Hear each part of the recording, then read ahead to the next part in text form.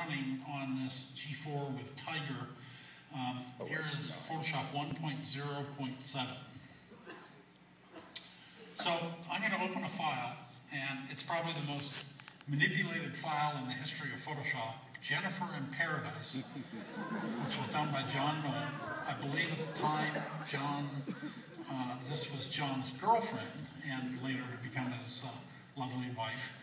I'm going to show you some of the menus in Photoshop 1, the File menu, the Edit menu, the Mode menu with different color modes, the Image menu, Image Adjust. I'm going to do a Levels adjustment, lighten this image up a little bit. But you notice that you actually have to click the preview to be able to see what's going on. Also under the Image menu was Photoshop Filters. Here's an unsharp mask and a little sharpening.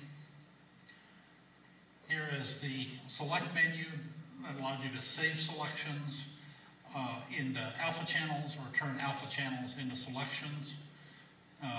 Here is the Photoshop palettes. There were only two of them. There was the color palette and the brushes palette. Boy, that's pretty primitive. So I'm going to do something that everybody used to do in Photoshop, and that is the clone stamp or the rubber stamp tool. I'm going to add some clouds over here. Cloning clouds. Cloning anything in Photoshop is something that a lot of retouchers have to do. One of the things you can also do is paint. I'm going to paint white. Select a white foreground.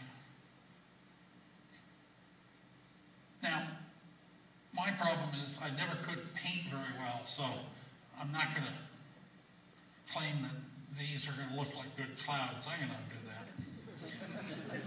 I'm going to actually do a load a selection that I've pre-made from an outline of Jennifer.